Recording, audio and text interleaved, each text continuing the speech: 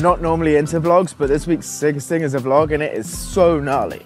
So there's this low-key event in Canada which is organised by Yoann Barelli and Steve Vanderhoek, and it's called Tour De Gnar. It's basically where like all of the gnarliest riders just go around hitting all of the gnarliest features all in one day. Seeing as this event's a celebration of freeride, some of these spots are super old school iconic spots and some of them are brand new.